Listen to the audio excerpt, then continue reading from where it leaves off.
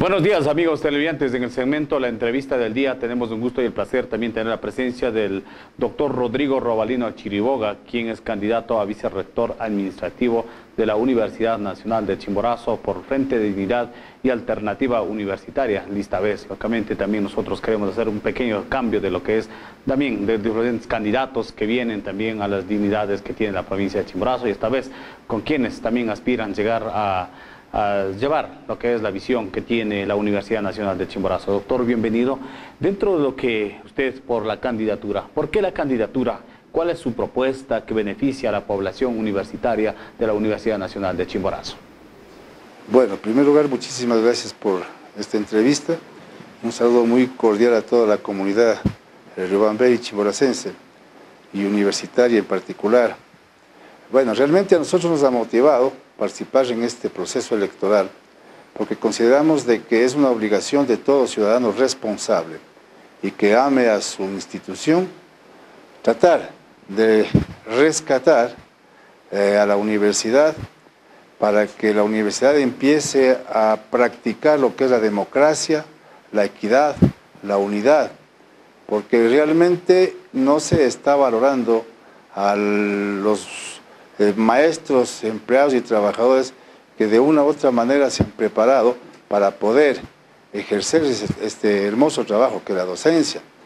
Y de esta manera realmente nosotros hemos propuesto ya, o estamos proponiendo en nuestro plan de campaña, rescatar a la universidad del sitio donde se encuentra, que es la categoría C, que desgraciadamente, por un mal manejo de muchos años, ha causado que esta universidad, que es del centro del país, que es patrimonio de los riobambeños, y chimboracenses, esté en esta categoría.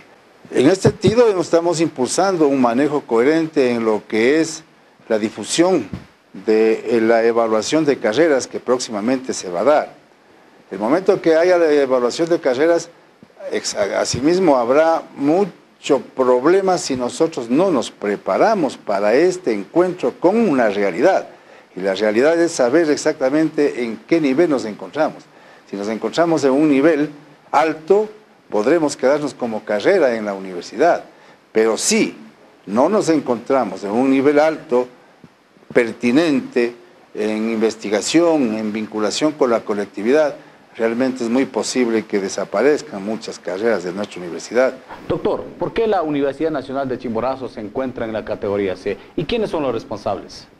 Es prácticamente los del Frente Democrático que han venido manejando por 17 años y medio y por parte del grupo de estudiantes de Revolución que han sido cómplices de este fracaso. Tenemos bajísimos puntuajes tanto en vinculación con la colectividad, bajísimos puntajes tenemos en investigación, tenemos bajísimo puntaje en academia, tenemos bajos puntajes en biblioteca. Por eso es que realmente el CES tiene toda la razón de ubicarnos donde está, no porque el gobierno o el CES tenga algo en contra de la Universidad Ecuatoriana. De la misma manera, damos la bienvenida a la doctora Julia Calahorrano, quien es candidata a vicerrectora de posgrado e investigación de la Universidad Nacional de Chimborazo. Bienvenida, doctora. Bueno, dentro también del ámbito que habíamos hablado anteriormente con el doctor, ¿cuál es la propuesta que beneficia a la población estudiantil de la Universidad Nacional de Chimborazo? Nosotros consideramos que como los indicadores más fuertes están en el tema de investigación y de vinculación, es necesario fortalecer estos ámbitos.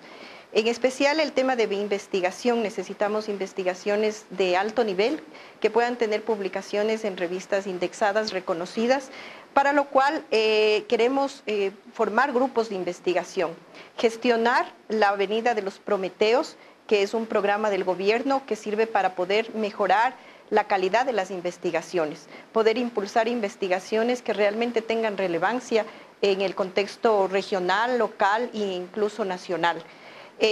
Tener también una editorial universitaria que nos permita poder canalizar todas estas publicaciones.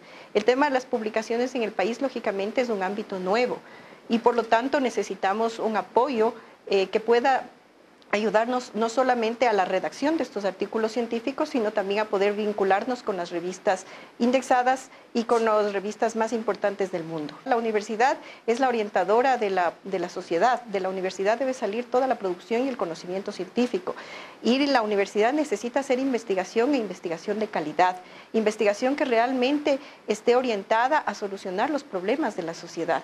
Doctora, ¿qué dificultades y problemas puede tener la universidad si no tiene cambios inmediatos? Lo que se nos viene es muy duro. La categoría C no es solamente una letra, es una realidad que implica que se van a afectar vidas de los estudiantes y de los empleados y de los profesores. Es decir, la universidad es una institución emblemática de la ciudad de Riobamba y también de la región, porque nosotros tenemos estudiantes de toda la región Sierra Centro del país y por lo tanto nos estamos jugando muchísimo. Entonces yo quisiera más bien convocar a la comunidad universitaria a que nos unamos, que independientemente de las diferencias políticas, ahora podamos trabajar juntos.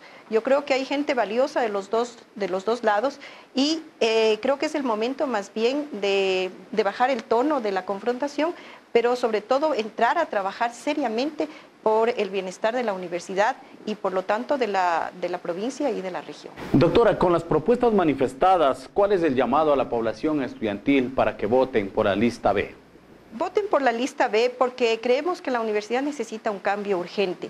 Yo creo que se ha demostrado que la línea de administración, la línea política, la línea de manejo que ha tenido la universidad no ha sido la más acertada. Entonces creemos que tenemos las condiciones, la capacidad y estamos súper conscientes que este es un desafío enorme. Y nosotros no estamos aquí por intereses personales, sino porque creemos que podemos hacer un cambio real en la universidad. Quiero en esta mañana dar un sincero agradecimiento al doctor Rodrigo Robalino de Chiriboga, quien es candidato a vicerrector administrativo, de la misma manera a la doctora Julia Calahorrano, quien es candidata también a vicerrectora de posgrado de investigación de la Universidad Nacional de Chimborazo, lógicamente, por el Frente de Dignidad y Alternativa Universitaria, lista B. Muchas gracias, amigos televidentes. Queremos que ustedes continúen nuestro programa. Tras la pausa volvemos con más información.